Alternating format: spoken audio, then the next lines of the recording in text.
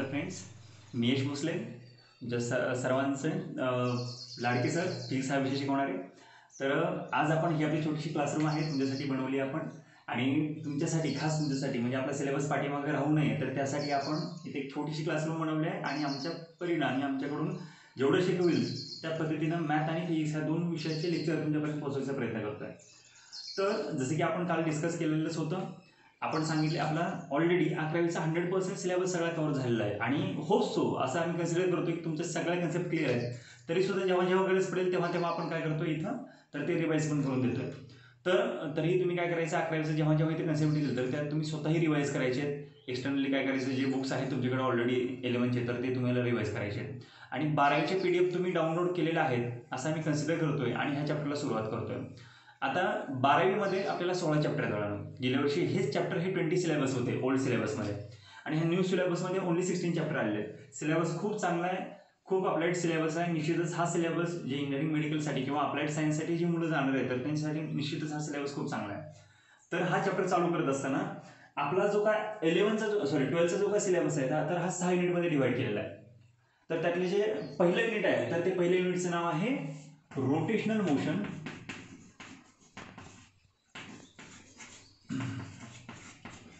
Rotational motion and mechanical properties of fluid.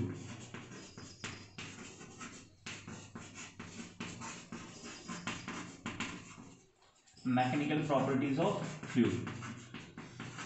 तर हे जे पहिले युनिट आहे तर हे 2 चॅप्टरमध्ये डिवाइड केलेलं आहे. तर पहिल्या चॅप्टरचं नाव आहे रोटेशनल डायनॅमिक्स आणि सेकंड चॅप्टरचं नाव आहे that is mechanical properties of fluid. हे फर्स्ट युनिट आहे. तर हे फर्स्ट युनिट आपण लगेच काय करणार आहे, स्टार्ट करणार आहे. तर त्यातलं जे पहिलं चॅप्टर आहे तर तो आहे रोटेशनल मोशन.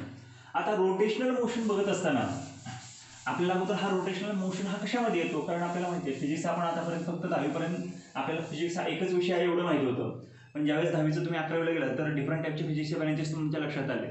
तर 11वीमध्ये मी तुम्हाला आठवत असेल की मॅकॅनिक्स नावाची एक ब्रँच सांगितली होती. दिस is a branch of physics which deals with the study of motion. सर्वांना आठवत असेल मॅकॅनिक्स. आता हे जे मॅकॅनिक्स होतं तर मॅकॅनिक्स म्हणजे काय असतं, मॅकॅनिक्सच्या 2 टाईप पडतात बघा. मेकॅनिक्सचे 2 टाईप पडतात. तर कुठले 2 टाईप पडतात, तर पहिली टाईप असते ओके. तर फर्स्ट जे आहे तर ते आहे स्टॅटिक्स आणि सेकंड जे आहे तर ते आहे कायनेटिक्स. हे आपल्याला ऑलरेडी 11वीमध्येच माहिती झालेलं आहे, मी तुम्हाला सांगितले स्टॅटिक्स आणि कायनेटिक्स. आता स्टॅटिक्स म्हणल्यानंतर तुमच्या लगेच लक्षात येऊन जातं statics is nothing but the rest. म्हणजे जेव्हा पार्टिकल रेस्टमध्ये असतो तर तेव्हा रेस्टमधल्या पार्टिकलच्या जे काही डिफरंट टाईपच्या प्रॉपर्टीज असतात तर त्या आपण स्टॅटिक्स नावाच्या ब्रँचमध्ये स्टडी करत असतो, जी काय मेकॅनिकलची एक सब ब्रँच आहे. मी आणखी एकदा रिपीट करतोय, फिजिक्सची ब्रँच आहे मॅकॅनिक्सच्या 2 ब्रँच, एक आहे स्टॅटिक्स आणि सेकंड वन इज आहे कायनेटिक्स. कायनेटिक्सच्या आणखी 2 ब्रँचेस असतात. तर फर्स्ट वन आहे कायनेमॅटिक्स. हे आपण 11मध्ये पाहिलेलं आहे कायनेमॅटिक्स. आणि सेकंड वन जे आहे तर ते आहे डायनॅमिक्स, जे आपल्याला ह्या चॅप्टरमध्ये बघायचे. म्हणजे आपण काय करतोय, डायरेक्ट आपल्या चॅप्टरचं नाव काय तर रोटेशनल डायनॅमिक्स हे आपल्या चॅप्टरचं नाव आहे. काय नाव आहे, रोटेशनल डायनॅमिक्स.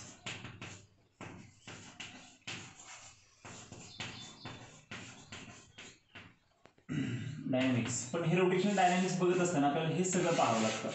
म्हणजे रोटेशनल डायनॅमिक्स आपण डायरेक्टली स्टार्ट करू शकत नाही. तर अगोदर तुम्हाला समजायचं की रोटेशनल डायनॅमिक्स आपण हे कशामध्ये स्टडी करतोय. म्हणजे जसं मी तुम्हाला सांगितलं रोटेशनल डायनॅमिक्स हे आपण मॅकॅनिक्समध्ये स्टडी करतो. मग मॅकॅनिक्समध्ये कशामध्ये स्टडी करतोय, इज इट इन स्टॅटिक्स और इज इट इन कायनेमॅटिक्स, तर इट इज इन कायनेमॅटिक्स. कायनेमॅटिक्समध्ये पण 2 ब्रँच आहेत. तर कायनेटिक्समध्ये 2 ब्रँच, कायनेमॅटिक्स आणि डायनॅमिक्स. मग कायनेमॅटिक्स म्हणजे काय असतं तरी आपल्याला माहिती आहे. कायनेमॅटिक्स म्हणजे काय, तर तुम्हाला आठवत असेल तुम्ही 9वीला 10वीला आणि 11वीला 3 वर्गाला कायनेमॅटिकल इक्वेशन ऑफ मोशन बघितले आहेत. हे सगळ्यांना आठवत पण असं आपण नंतर डिस्कस पण करणार. आता कायनेमॅटिक्समध्ये काय करतो तर आपण व्हेलॉसिटी बघतो, व्हेलॉसिटीचा स्टडी करतो. अजून काय करतो, व्हेलॉसिटीचा स्टडी करतो. त्याचबरोबर आपण कशाचा स्टडी करतो तर ॲक्सेलरेशनचा स्टडी करतो. अजून काय स्टडी करतो, ऑब्व्हियसली फर्स्ट वनच राहील आपलं दॅट इज डिस्प्लेसमेंटचा स्टडी करतो आपण. त्यामध्ये डिस्प्लेसमेंटचा स्टडी करतो, व्हेलॉसिटी असेल, ॲक्सेलरेशन असेल, डिस्प्लेसमेंट असेल. ऑब्व्हियसली प्रेशरचा स्टडी करतो आपण, प्रेशरचा पुढे स्टडी करतो. ओके चालेल. व्हेलोसिटी असेल, दॅट इज व्हेलोसिटी किंवा स्पीड असेल, एक्सेलरेशन असेल, डिस्प्लेसमेंट असेल, इट मे बी लिनियर असेल किंवा अँग्युलर असेल, कुठलंही असेल, तर त्याचा आपण काय करतो, कायनेमॅटिक्समध्ये स्टडी करतो. मग डायनॅमिक्समध्ये एक्झॅक्टली काय करत असतो? डायनॅमिक्समध्ये आपण काय करतो, आता कायनेमॅटिक्स जेव्हा आपण स्टडी करत असतो, कायनेमॅटिक्स स्टडी करत असताना व्हेलोसिटी, एक्सेलरेशन आणि डिस्प्लेसमेंट ह्याची आपण रिझल्ट करत नाही. म्हणजे मी असं कन्सिडर केलं की एक रिजिड बॉडी आहे माझ्याकडं. आता ही रिजिड बॉडी, तर ही रिजिड बॉडी काय करते, तर ही रिजिड बॉडी मोशनमध्ये आहे. रिजिड बॉडी मोशनमध्ये आहे, पण ती का आहे? त्याच्यावरती कुठला फोर्स ऍक्ट झाला आहे, त्याच्यावरती प्रेशर काय ऍक्ट झालं, ह्याला आपल्याला काही घेणं देणं नाही आहे. फक्त ह्याची व्हेलोसिटी आपल्याला फाइंड आउट करायची आहे, ह्याची स्पीड आपल्याला फाइंड आउट करायची आहे, ह्याचं डिस्प्लेसमेंट काय हे फाइंड आउट करायचं आहे, ह्याच्यामध्ये एक्सेलरेशन काय प्रोड्यूस होतो हे आपल्याला फाइंड आउट करायचं आहे. पण ह्याचा जो काय कॉज आहे, तर ते कॉज आपण कायनेमॅटिक्समध्ये स्टडी करत नाही, तर तो आपण कशामध्ये स्टडी करतो, तर डायनॅमिक्समध्ये स्टडी करतो. म्हणजे मी काय म्हटलं की डायनॅमिक्समध्ये आपण व्हेलोसिटी, एक्सेलरेशन, डिस्प्लेसमेंट स्टडी करतो विथ कॉज. यामध्ये कॉज स्टडी करतो का नाही, ह्याच्यामध्ये फक्त velocity, speed, acceleration, displacement, that is distance, हे फक्त आपण स्टडी करतो.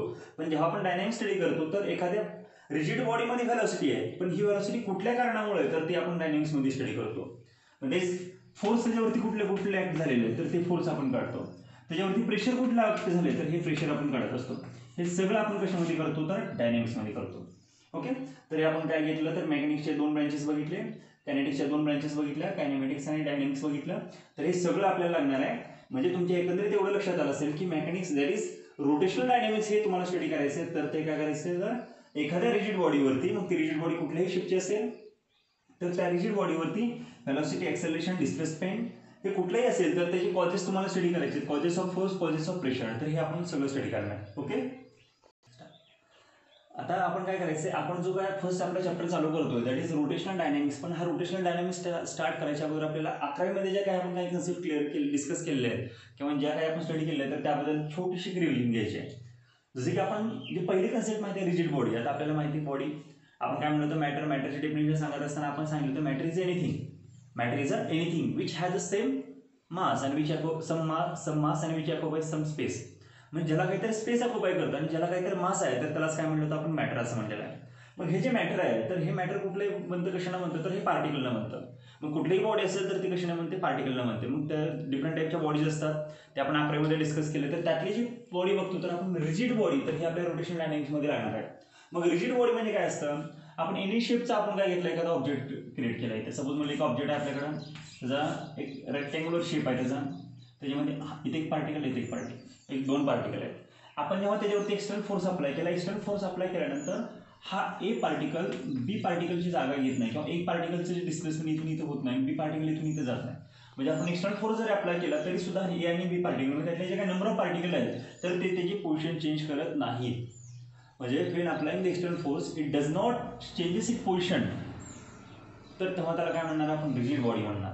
ठीक आहे, रिजिड बॉडी आणि नॉन रिजिड बॉडी. जर ते ऑब्जेक्ट जर काय करत असतील, चेंज करत असतील, म्हणजे त्याची पोझिशन जर चेंज करत असतील, तर त्याला रिजिड बॉडी नाही म्हणायचं, त्याला नॉन रिजिड बॉडी असं म्हणायचं आहे. जसं की मी एक्झाम्पल तुम्हाला सांगतो की सपोज आता ही आपल्याकडे डिस्क आहे, ह्या डिस्कवरती जर मी असा एक्सटर्नल फोर्स अप्लाय केला, तर हे इथे येणार नाही आणि हे इथं जाणार नाही. म्हणजे जे नंबर ऑफ पार्टिकल आहेत, तर त्याचे ओरिजिनल जे शेप आहे, तर तो चेंज करणार नाही, त्याची पोझिशन चेंज करणार नाही त्या पार्टिकलची. मग तेव्हा ह्या बॉडीला काय म्हणणार, आपण रिजिड बॉडी म्हणणार. ठीक आहे, पण आपल्याला माहिती आहे पूर्ण ऑल ओव्हर युनिव्हर्समध्ये एक परफेक्टली रिजिड बॉडी ही कुठलीच नाही. आपण एक जस्ट आयडियल म्हणून कन्सिडर करत असतो प्रॅक्टिकल पर्पजसाठी. ओके, तर अशी एखादी आपण रिजिड बॉडी घेतली. तर रिजिड बॉडीसोबत आपल्याला दुसरं काय करायचं आहे, सेंटर ऑफ मास ही नावाची कन्सेप्ट बघायची. Centre of mass, centre of mass म्हणजे काय असतं, की आता जर आपण सांगितलं की अशी एखादी जर आपण रिजिड बॉडी घेतली किंवा कुठलीही एखादी बॉडी घेतली, तर त्या बॉडीचं जे काय इंटायर मास असतं, तर एका पर्टिक्युलर पॉईंटवरती काय असतं, कॉन्सन्ट्रेट झालेलं असतं. जसं की एक एक्झाम्पल बघूयात आपण. ओके, आता हा आपल्याकडे रायटिंग पॅड आहे, तर हा रायटिंग पॅडचा जे काय आपण शेप बघितला, तर तो कसा आहे, तर रेक्टँग्युलर आहे. कसा आहे, रेक्टँग्युलर आहे. तर आता ह्याचा जर आपल्याला सेंटर ऑफ मास लिहायचं म्हटलं, तर ह्याचा जो काही जॉमेट्रिकल सेंटर असतो, जॉमेट्रिकल सेंटर आपण असा काढतो, हे डायगोनल एकमेकाला ज्या ठिकाणी हे करतात, जॉईन करतात, तर तो त्याचा काय असतो, जॉमेट्रिकल सेंटर असतो. म्हणजे सपोज हा त्याचा जॉमेट्रिकल सेंटर आहे, तर ह्या जॉमेट्रिकल सेंटरला ह्या इंटायर बॉडीचं मास काय झालेलं असतं, तर कॉन्सन्ट्रेट झालेलं असतं. म्हणजे काय, जर मी इथं जर बोट ठेवलं, तर मी जर इथं बघितलं, तर ह्या पूर्ण बॉडीचं जे काय मास आहे, तर ह्या पर्टिक्युलर पॉईंटला काय झालं, तर हे काय झाले, तर कॉन्सन्ट्रेट झाले. तर मग मी ह्याला काय म्हणणार, that is centre of mass. काय म्हणणार, सेंटर ऑफ मास. असं प्रत्येक बॉडीचं सेंटर ऑफ मास असतं. मग हे सेंटर ऑफ मास सुद्धा आपण 11वीमध्ये काय केलेलं आहे, तर ती कन्सेप्ट डिस्कस केली आहे. तर उद्या तुम्ही काय करायचं, तर होमवर्कमध्ये तुम्हाला ह्याच्या डेफिनेशन लिहून आणायचे. आपल्याला सेंटर ऑफ मास झाल्यानंतर जी थर्ड कन्सेप्ट आपल्याला बघायचे, कायनेमॅटिकल equation of motion. कायनेमॅटिकल equation of motion आपण ऑलरेडी सांगितलं. मग अशी आपण जेव्हा सांगत होतो मेकॅनिकलचे दोन टाईप पडत असतात. पहिला आपण सांगितलं होतं दॅट इज स्टॅटिक सांगितलं होतं. सेकंड कायनेटिक्स सांगितलं. कायनेटिक्सचे दोन ब्रँच असतात, कायनेमॅटिक्स आणि कुठलं सांगितलं डायनॅमिक्स. त्यातलं जे कायनेमॅटिक्स होतं तर त्या कायनेमॅटिक्समध्ये आपण सांगितलं होतं. तर कायनेमॅटिक्समध्ये आपण काय करत असतो, कायनेमॅटिक्समध्ये आपण स्पीड बघतो, कायनेमॅटिक्समध्ये आपण व्हेलॉसिटी बघतो, कायनेमॅटिक्समध्ये आपण डिस्प्लेसमेंट बघतो. तर ह्या जे कन्सेप्ट असतात तर त्या कायनेमॅटिकलमध्ये आपण बघितल्या होत्या. मग न्यूटननं सांगितलं होतं, आपल्याला माहिती तुम्ही ज्यावेळी 9वीला होता, 10वीला होता, 11वीला होता, त्या तिन्ही वर्षामध्ये आपण कायनेमॅटिकल इक्वेशन ऑफ मोशन बघितले, जे काही न्यूटनने सांगितले होते. तर ते कुठले होते? That is first कायनेमॅटिकल equation which give the relation between final velocity that is v is equal to u plus at. v is equal to u plus at. That is first kinematical equation which shows the relation between final velocity and time period. मग हे आपलं पहिलं equation आहे. दुसरं जे equation होतं तर ते दुसरं इक्वेशन होतं s is equal to ut plus half at square. त्यानंतर जे थर्ड इक्वेशन आहे आपलं, तर थर्ड इक्वेशन काय सांगतं, that is v square equal to u square plus 2as. आपले तीन जे इक्वेशन आहेत तर हे कोणी सांगितले होते, न्यूटनने सांगितले होते, जे आपल्याला रेग्युलर चॅप्टरमध्ये आता लागणार आहे. दॅट इज रोटेशनल डायनॅमिक्स आपण जेव्हा स्टडी करणार तर ह्या सगळ्या कन्सेप्ट आपल्याला आणखी रिवाइज करायचे जे आपल्याला लागणार आहे. जसं आपण सांगितलं first equation v is equal to u plus at, it gives the relation between final velocity and time period. हे सगळं नवीमध्ये जेव्हा तुम्ही होता तेव्हा मी तुम्हाला शिकवलेलं आहे, final velocity and time period. त्यानंतर हे काय सांगतं, एस हे डिस्प्लेसमेंट आहे, सगळ्याला माहिती आहे. That is second equation it gives the relation between displacement and time period. आणि third equation it gives the relation between final velocity and displacement. हे आपल्याला सगळं माहिती आहे. हे झालं आपलं कायनेमॅटिकल इक्वेशन ऑफ मोशन. त्यानंतर आपल्याला माहिती आहे दोन टाईपचे फोर्स आपण बघणार आहेत. देर आर डिफरंट टाईपचे फोर्स असतात, जसे की आपण 11वीमध्ये बघितलेले आहेत. कुठले कुठले फोर्स असतात, तर ग्रॅव्हिटेशन फोर्स आपण बघितला आहे, मॅग्नेटिक फोर्स आपण बघितला आहे, न्यूक्लिअर फोर्स आपण बघितला आहे. असे डिफरंट टाईपचे आपण फोर्स बघितले आहे. न्यूक्लिअरमध्ये पण वीक न्यूक्लिअर बघितला आहे, स्ट्रॉंग न्यूक्लिअर फोर्स बघितला आहे. असे डिफरंट टाईपचे आपण फोर्स बघतोय. मग हे फोर्स बघत असताना आपण आणखीन एक दोन फोर्स बघितले होते, दॅट इज रिअल फोर्स आणि सुडो फोर्स. सगळ्याला आठवत असते रिअल फोर्स म्हणजे काय असतं आणि सुडो फोर्स काय असतं, तर हे पण आपण डिस्कस करणार. तर रिअल फोर्स, आता रिअल फोर्स जो असतो तर रिअल फोर्स आता नावामध्येच आहे रिअल फोर्स. रिअल फोर्स हा जो फोर्स आहे तर हा ज्यावेळेस एक बॉडी, सपोज ए बॉडी आहे, सेकंड बॉडी जे तर ते बी बॉडी, जेव्हा ह्या बॉडीचं काय होतं, कोलिजन झालं. कोलिजन झाल्यानंतर म्हणजे काय, कोलिजन झाल्यानंतर तर ऍक्च्युअल इंटरॅक्शन झालं. ऍक्च्युअल इंटरॅक्शन झाल्यानंतर ही जी बॉडी फोर्स एक्सपिरियन्स करते तर त्या बॉडीला म्हणायचं रिअल फोर्स. म्हणजे सपोज मी काय केलं, हा जो माझा हात आहे तर मी ह्या याच्यावरती मारला, तर इथं मारल्यानंतर ह्या बॉडीनं मी जो लावलेला फोर्स आहे तर तो एक्सपिरियन्स केला. म्हणजे ऍक्च्युअल कोलिजन झाल्यानंतर जो काय फोर्स एक्सपिरियन्स होतो तर त्या फोर्सला काय म्हणायचं, रिअल फोर्स म्हणायचं आहे. म्हणजे आपण काय म्हणायचं, the force which is obtain due to collision of two bodies और interaction of the two bodies. जेव्हा त्या दोन बॉडीचं इंटरॅक्शन होत आहे आणि इंटरॅक्शन झाल्यामुळे जो काय फोर्स आपल्याला येतोय तर त्यालाच काय म्हणणार आहेत आपण, दॅट इज रिअल फोर्स म्हणणार आहेत. ओके. त्यानंतर सुडो फोर्स माहिती आहे. सुडो फोर्स कसा असतो, तर सुडो फोर्स हा ऍक्च्युअल इंटरॅक्शन झाल्यामुळे येत नाही. तर हा काय होतो, तर फ्रेम ऑफ रेफरन्स जेव्हा चेंज होतं तर तेव्हाच आपण काय म्हणतो तिथे सुडो फोर्स डेव्हलप झालाय. जसं की आपण एक्सपिरियन्स काय करतो, आपण माहिती आहे, आपण सपोज कशामध्ये बसलो, मेरी गो राऊंड माहिती आहे सगळ्यांना, किंवा आपण पाण्यामध्ये बसलो, आपण लिफ्टमध्ये बसलो, किंवा आपण सपोज गाडीवरती जातोय आणि गाडीवरती जाताना जर अचानक एक्सेलेटर जर पुढं घेतलं, एक्सेलेटर वाढवल्यानंतर आपल्याला काय होतो, बॅकवर्ड जर्क बसतो. म्हणजे आपली जी वरचा पोर्शन आहे जो खाली टच नसणार आहे तर त्या पोर्शनवरती बॅकवर्ड साईडने काय होतो, जर्क मिळतोय. म्हणजे पाठीमागच्या साईडला आपण ओढलं जातो. मग आपल्याला पाठीमागवरून कोण ओढतोय का, तर नाही. तर पाठीमागच्या साईडला जो काय फोर्स लागतो तर त्याला काय म्हणत असतो आपण, सुडो फोर्स असं म्हणत असतो. हे सगळं आपण ऑलरेडी 11वीमध्ये बघितलेलं आहे. ओके. तर आपण ऑलरेडी मोशनची डेफिनेशन बघितली. मोशन म्हणजे काय म्हणत असतो आपण, particle is sed to be motion when it changes it portion with respect to the surrounding. म्हणजे आपण ऑलरेडी डिस्कस केलं होतं की पार्टिकल एक पॉईंट एला पासून जर बीला जात असेल तर तेव्हा आपण काय म्हणतो, तर तो पार्टिकल कसा मोशनमध्ये. हे झालं आपलं लिनियर मोशन, ट्रान्सलेशन मोशन. असे मोशनचे दुसरे 2 ते 3 टाईप आपण पाहणार आहेत. तर त्यातलं वेल नोन माहिती आपल्याला सगळ्यांना सर्क्युलर मोशन, जे आपण 10वीला बघितलं, 11वीला बघितलं आणि 12वीला तेच पाहणार आहेत. तर सर्क्युलर मोशनची डेफिनेशन सगळ्याला माहिती आहे. सर्क्युलर मोशन म्हणजे काय असतं exactly, circular motion is the motion of the particle along the circumference of the circle. म्हणजे आपण असं म्हणलं एक पार्टिकल आहे तर तो काय करतो, सर्क्युलर पार्ट ट्रॅव्हल करतो. तर सर्क्युलर पार्ट ट्रॅव्हल करत असताना तो काय करतोय, तर त्याचं जी पोर्शन आहे आणि त्याचं जे डिस्प्लेसमेंट आहे तर हे कसं आहे, along the circumference of the circle. मग तेव्हा त्याला काय म्हणतो असतो आपण, सर्क्युलर मोशन. इथं आपल्याला डेफिनेशन दिलेली आहे, that is the motion of the particle along the circumference of the circle is called age circular motion. तर हे आपल्याला वेल नोन आहे, जे ऑलरेडी आपल्याला 10वीला आणि 11वी हे दोन्ही वर्षामध्ये आपल्याला झालेले आहे. तर सर्क्युलर मोशन, हे सर्क्युलर मोशन झाल्यानंतर आपल्याला दुसरे 2 टाईपचे मोशन बघायचे, दॅट इज रिव्होल्यूशन आणि रोटेशन. आता रिव्होल्यूशन आणि रोटेशन ह्या दोघांमध्ये काय फरक आहे तर तो आपल्याला बघायचा आहे. पण रिव्होल्यूशन आणि रोटेशन हे दोन्ही बघण्यासाठी तुम्हाला सर्क्युलर मोशन येणं तर हे खूप गरजेचं आहे. म्हणजे जसं आपण सांगितलं एक पार्टिकल आहे तो काय करतो सर्क्युलर पाथ ट्रॅव्हल करतोय. म्हणजे तो पार्टिकल काय करतो इथून येतोय तर असाच ट्रॅव्हल करतोय. असाच ट्रॅव्हल करत असताना तो काय करतोय तर त्याच्या सर्कम्फरन्सवरून तो ट्रॅव्हल करतोय. मग त्याला काय म्हणतो आपण दॅट इज सर्क्युलर मोशन. म्हणजे तर हे जे रिलेटेड आहे तर आपण ह्याच्याशी रिलेटेड दोन कन्सेप्ट बघणार दॅट इज रिव्होल्यूशन आणि रोटेशन. मग रिव्होल्यूशन काय असतं आणि रोटेशन काय असतं. तर रिव्होल्यूशन आणि रोटेशन करत असताना आपण जे काय आपण रेग्युलर म्हणत असतो किंवा जे न्यूटननं सांगितलं केप्लरनं सांगितलं तर तेव्हा ते सांगत असताना आपण बऱ्याच वेळेस आपण असं म्हणतो की earth is revolving around the son as like अर्थ other planet also revolving around the सन. म्हणजे इथं काय तर सन हा एक फोकस आहे आणि अर्थ काय करते तर त्या अर्थ त्या प्लॅनेटच्या साईडला अर्थ ह्या सनच्या साईडला काय करते रिव्हॉल्व करते. मग हे रिव्होल्यूशन करत असताना एका पर्टिक्युलर पॉईंट एक ऑब्जेक्ट सेंटरला आहे आणि त्या सेंटरच्या ऑब्जेक्टला जो काय सेंटरला जो ऑब्जेक्ट आहे तर त्याच्या साईडला ते काय करते रिव्होल्यूशन करत असतं. म्हणजे हे जर बघत असलं तर आपल्याला लक्षात येतं की रिव्होल्यूशन करत असताना त्या ऑब्जेक्टच्या साईडला म्हणजे दुसरा कुठला तरी ऑब्जेक्ट तर तो त्याचा काय तर axis of rotation.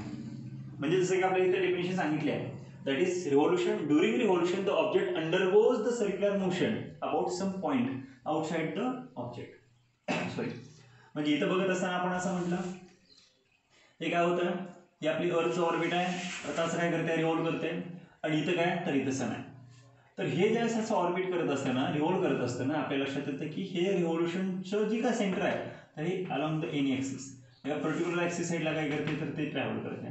That is during revolution म्हणजे काय करते हे रिव्हॉल्व करते सपोज ह्या direction the object undergoes circular motion about some point outside the object और अबाउट सम अदर ऑब्जेक्ट. म्हणजे काय करते ह्याच्या साईडला काय करते हे रिव्हॉल्व करते. तर हे आपल्याला लक्षात येऊन जातं. सेकंड जर डेफिनेशन बघितली तर सेकंड डेफिनेशन आहे रोटेशन. रोटेशन काय सांगतं during rotation the motion is about an axis of rotation passing through the object. आता हे जे सेकंड डेफिनेशन समजण्यासाठी आपल्याला एक साधी डिस्क आहे. सपोज ही आपली डिस्क आहे. ही डिस्क आहे एक सेकंड. सपोज हे ॲक्सिस आहे तर ह्या ॲक्सिसच्या साईडला काय होतं हे काय करते असं रिव्हॉल्व करतं. आपण जर बघितलं तर हे काय करतं असं रिव्हॉल्व करतं. हे रिव्हॉल्व करत असताना हे लक्षात आलं असेल तुमचं हे ॲक्सिस आहे आणि ॲक्सिसच्या साईडला हे पार्टिकल काय करतात रिव्हॉल्व करतात. मग हे झालं काय झालं तर ह्याला म्हणायचं रोटेशन. जर सायकलचं व्हील जरी तुम्ही घेतलं आणि तर म्हणजे तुम्हाला ते एक्झाम्पल लक्षात येईल नाही. आता ह्याच्याशी डायरेक्ट रिलेशन लागणार that is during rotation the motion is about म्हणजे हे जे रोटेशन मारतंय तर हे रोटेशन करत असताना हे जे मोशन आहे तर is about the passing through the object तर that is about an axis of rotation. तर हा ॲक्सिस ऑफ रोटेशन आहे which is passing through the हे सांगितलं which is passing through the object. तर ह्या ऑब्जेक्टच्या आतून ते काय करते पास होत आहे. म्हणजे हे झालं तुमचं ॲक्सिस ऑफ रोटेशन आणि हा पार्टिकल कसं आहे तर रोटेशन मोशनमध्ये आहे.